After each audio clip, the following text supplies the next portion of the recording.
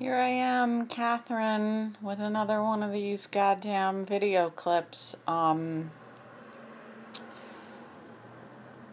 a little concerned because I just realized that my refrigerator is leaking, appears to be leaking moisture. Like the refrigerator is still on and I do feel some cold air inside of it, but I can tell that the stuff in the freezer isn't frozen the way that it was just recently. It's not, there's like a little bit of, ice in there, but the stuff isn't frozen like it was. So,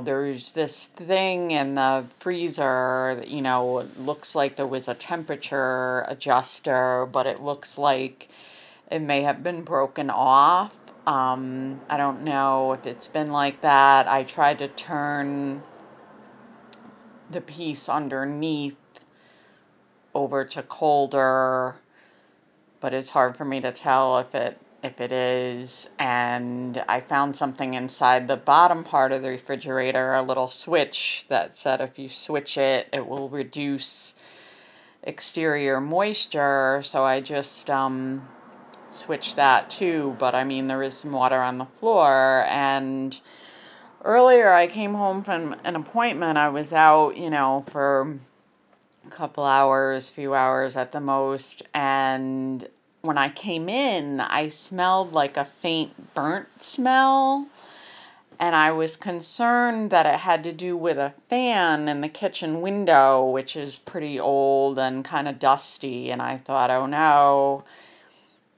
the fan in the window, something started to burn. I mean, there was no evidence of fire or anything like that, but I removed the fan from the window. I'm retiring that fan because it is old and there's dust. But now I'm wondering if the burnt smell had something to do with the refrigerator.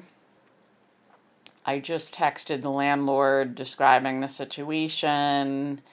So I'm going to hope that tomorrow, whatever fiddling I did in the refrigerator and the freezer will have fixed something, but I'm concerned that the refrigerator is kaput. It seems very old. The refrigerator seems very old. There's like rust marks on the side of it.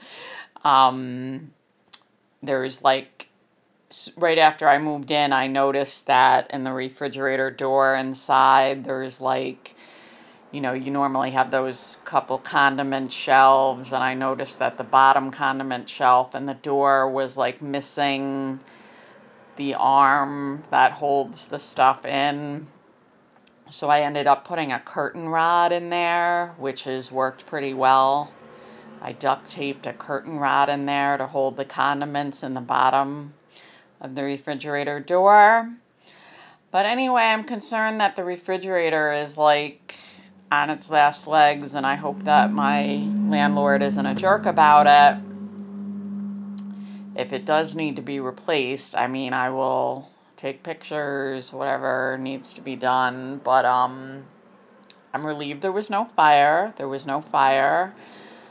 I got rid of the fan. I just tried to fix stuff with the refrigerator. I dried up some water that was on the floor. I mean, it's not gushing water, but anyway, these are my problems, and part of my fear is that yesterday I had to get a locksmith to come out.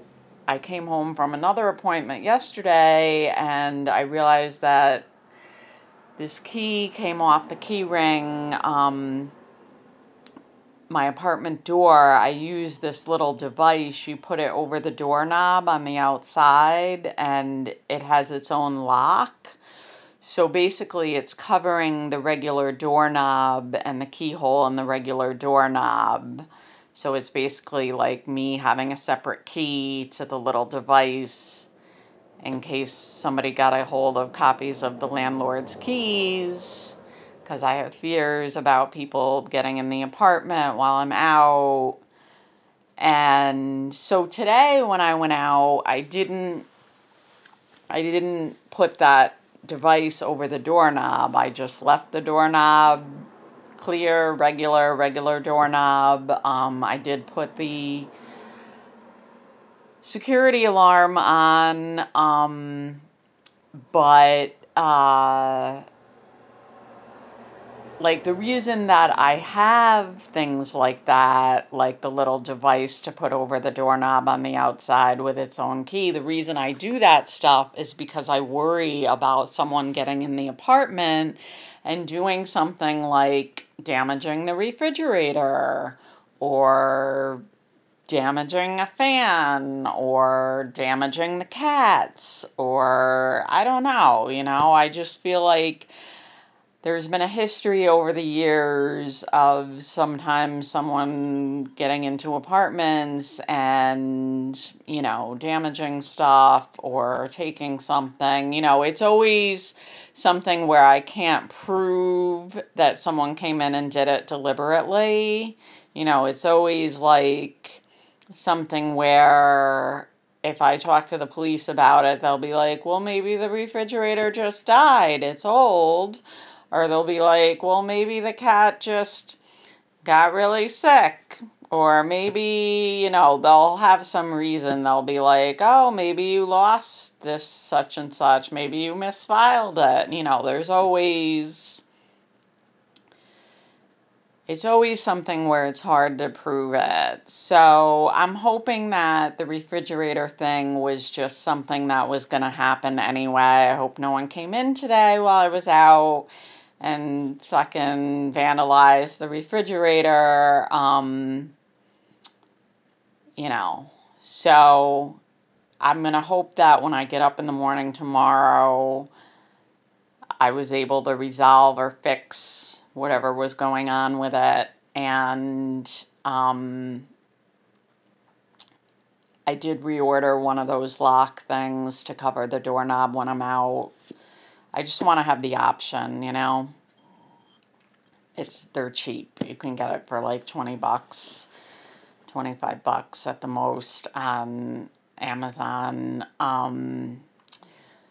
So these are my problems. Not to mention that I went to my primary care doctor yesterday and she thinks that the white splotches on my face, that haven't gone away in 3 months, she does think I should see a dermatologist, and she thinks dermatologist might want to biopsy it, but I kind of thought she was going to say that, so I'll deal with it, and hopefully it's nothing.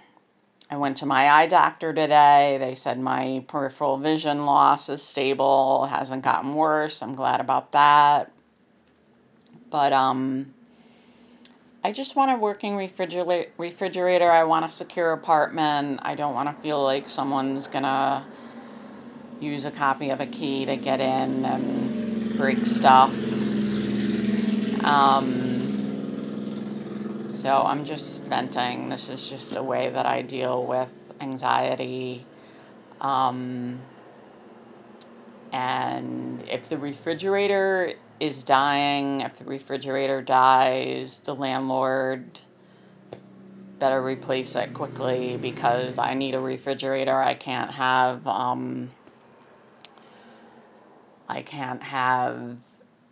just like go out to eat for every meal or something. I would like to, but I can't.